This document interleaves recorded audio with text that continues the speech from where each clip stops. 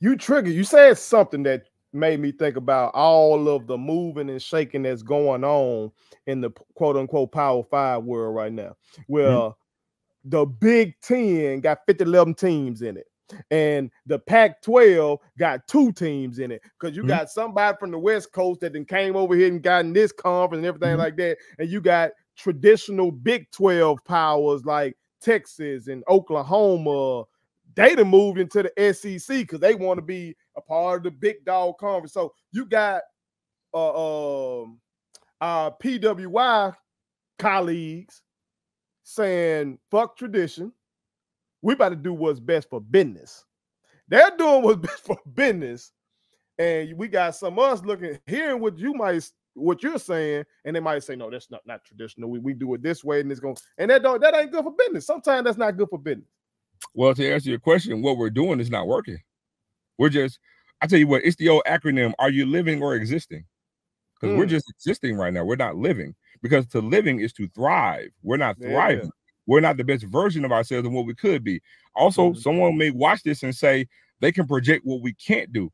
But what you can't project, what they fail to see is you're basing your ideology and your thoughts on what once was, what currently is, not projecting what we can do. See, again, when you're planning, sometimes if your dreams don't scare you, they ain't big enough. So in other words, when we talk about having this new conference, you're looking at what the SWAC has done or the MEAC has done, but we're talking about and projecting something new. This ain't no fairy tale either. And what was the name you had come up with? Because I don't think you dropped it. You told me off air, but what was the potential name?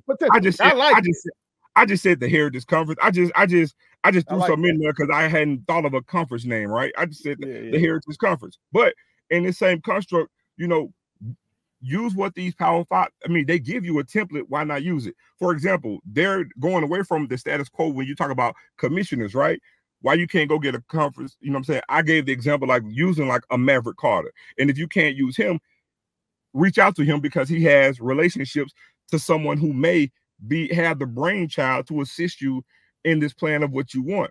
Because again, you can actually start this new conference because when this conference gets started, it will literally be the IE of what everybody perceives to be HBCU football, even though there are other HBCU institutions. And again, you're talking about putting HBCU football on the mainstream of football. It's the perfect blend of both worlds because we're not changing what we're doing. We're just elevating to put on a bigger platform. And by doing so, now you can have, give an example, the Heritage Sports Network, which is its own app and its own TV channel. You know what I'm saying? And yeah, you got to grassroots and build it up. But then also, what if you can have a TV deal off the rip from like an Amazon or an Ion or a new upstart? Because our conferences that we're in, they haven't done that just yet. See, it's untapped money that we hadn't gotten into. It's just like me saying, hey, man, I got access to get all these federal grants because the government is giving away money that goes unused every year. But somebody trying to tell me, oh, man, you can't get no grant, but there's millions of dollars of grants out there. I just got to go out there and do the work and get it. Same concept. So it's easy for somebody to tell you what you can't do because they're projecting their thoughts and their fears on you. Your thoughts of me ain't mine. You know what I'm saying? Again, it's just like to the next person was a naysayer.